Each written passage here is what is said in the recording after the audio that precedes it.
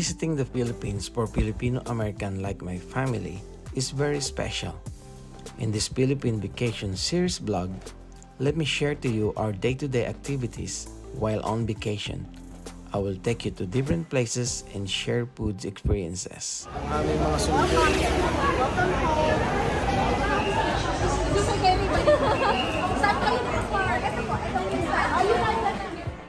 After arriving around 7 p.m., our rides came and we went straight to Manam for dinner, a Filipino restaurant that's famous with their crispy pancit palabok and other Filipino dishes.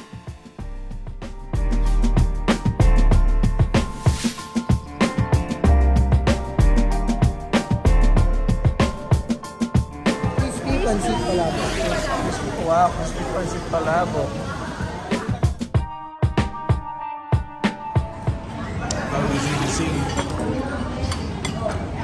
Gising.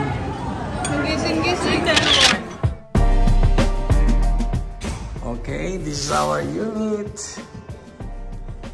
We checked into our condo after dinner, the Uptown Park Suites Tower 2, located near the Uptown Mall in Bonifacio Global City.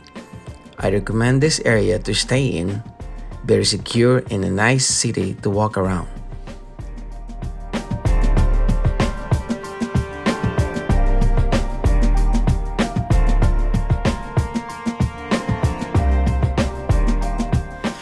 This is the night view from our condo, and during the day, facing the city of Makati.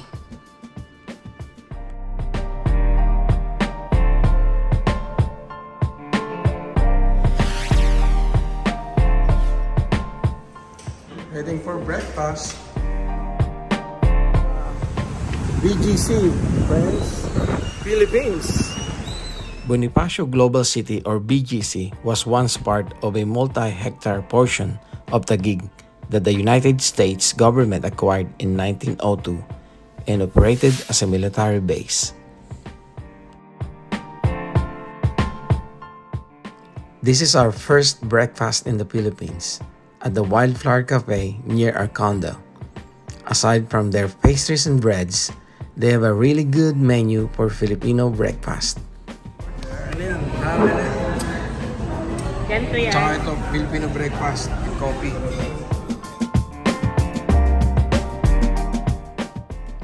On our way to meet our family, I saw this familiar donut store originated from Los Angeles, California.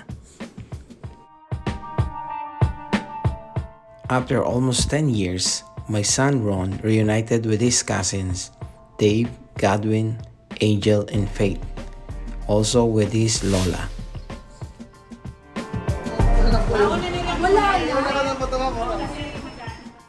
To celebrate our reunion, we have a festive lunch here at El Corazon, a Filipino-Hispanic restaurant in Uptown Mall, BGC.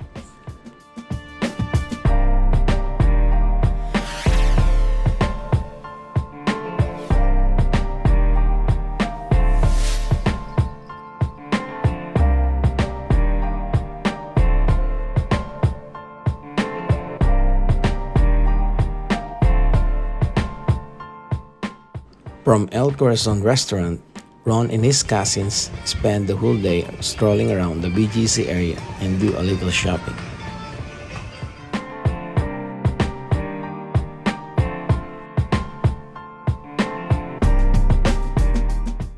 This is the view of our hotel from Uptown Mall.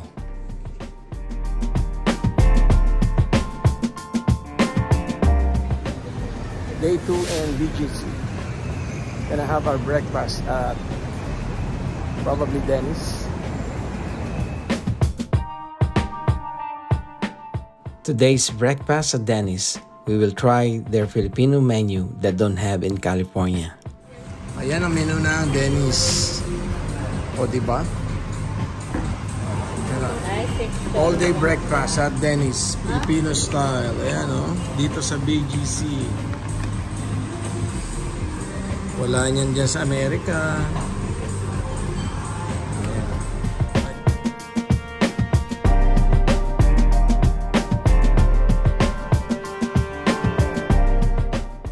After breakfast, we headed to the national headquarters of Philippine National Police to visit my friend Madeline. Rita, come here. She is my new friend, Frida, the supladita.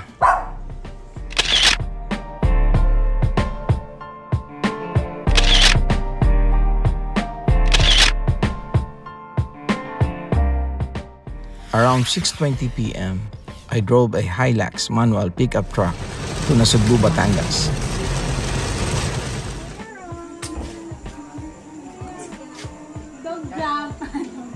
After 4 hours of heavy traffic and heavy rain, we finally arrived at the Canyon Cove in Nasugbu, Batangas.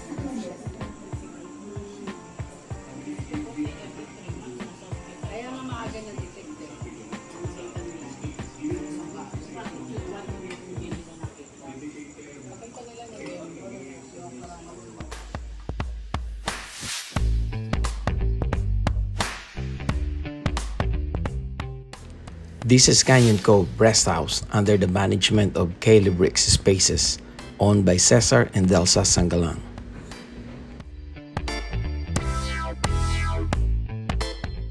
Let's have a little tour inside the house. I'm here at 3rd floor. First door to my left is the master's bedroom with its own bathroom.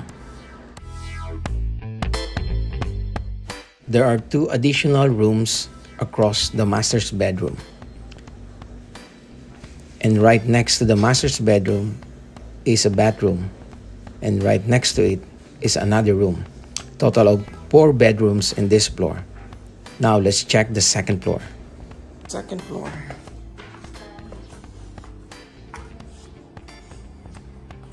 There's another bathroom here.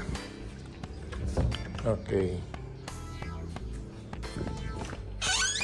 Another room. Yeah.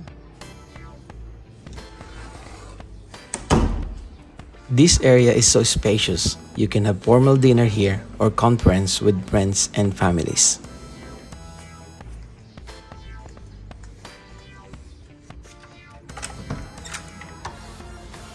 Okay. You can also pass here actually.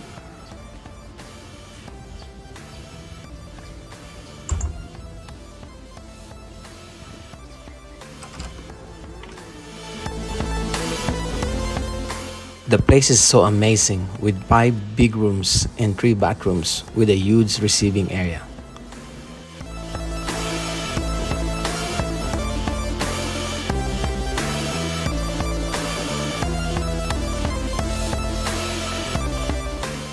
From this beautiful and cozy house, you can access their private beachfront by walking.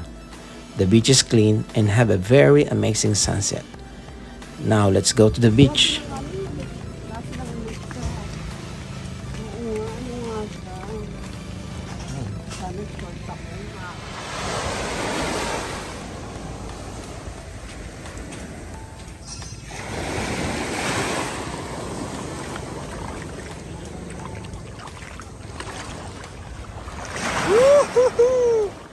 This exclusive beachfront is part of Nasugbu Bay, and it is for Canyon Cove residents only. You will definitely enjoy this spot while staying to the KLebrix Rest House.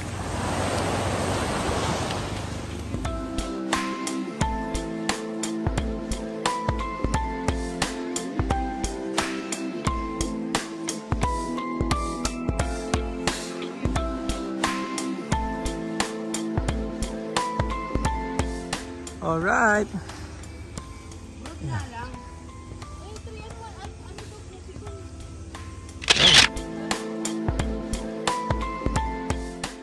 After having fun in the beach, you can also hang out here. Infinity pool facing the beautiful view of Nasugbu Bay, and the barbecue area with long table where you can enjoy your food while swimming.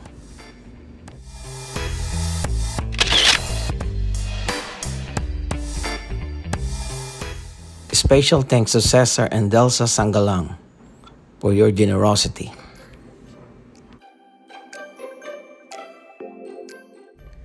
Another fun thing to do in the Philippines while on road trip are the stops for foods and pastries. This is our first stop, the fruit stands along Tagaytay and Nasugbu Highway in Barangay Banilad, Nasugbu, Batangas. You like it? Make sure to bring Philippine currency cash with you during the road trip.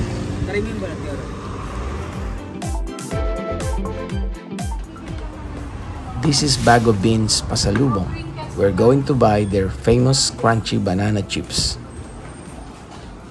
Ayan. The bag of beans, pasalubong.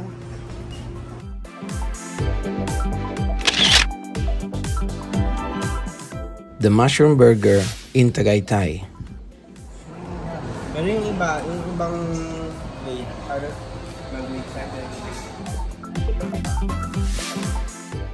Quick stop at Leslie's restaurant just to check if we can see the beautiful Taal volcano.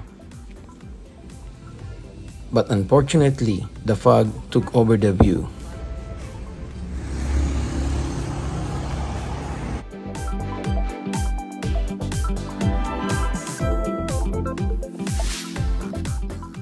Then Rowena's Pasalubong to buy more pastries for our friends in California.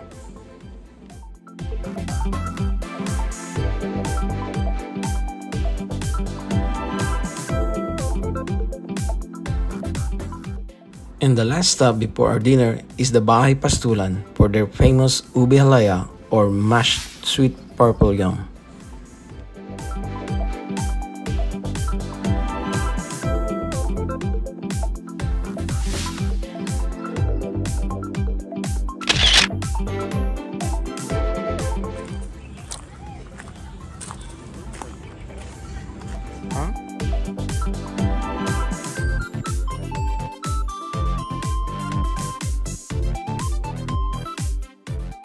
This is Ridge Park Kainan sa Kubo, known for their unlimited soup for bulalo or beef marrow stew. Hi, friends!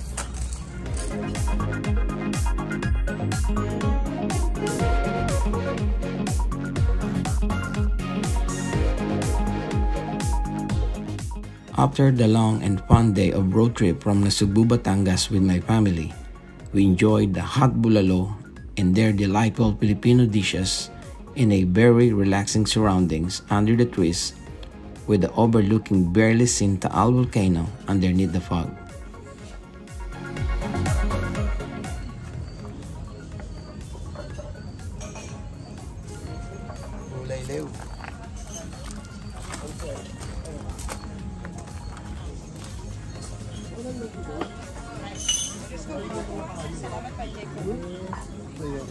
Ang bulalo, tito.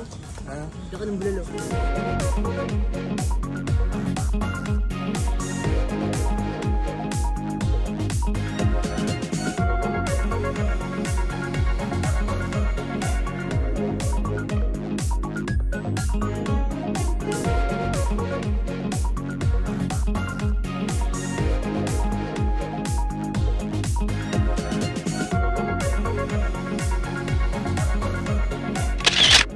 This is my beautiful family.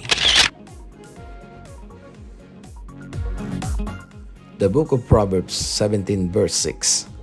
Children's children are a crown to the aged, and parents are the pride of their children.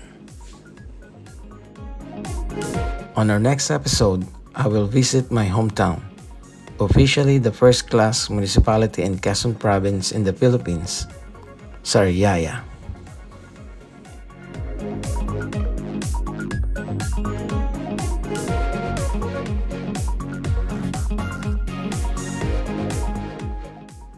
For more travel videos, please subscribe this channel and thank you for watching.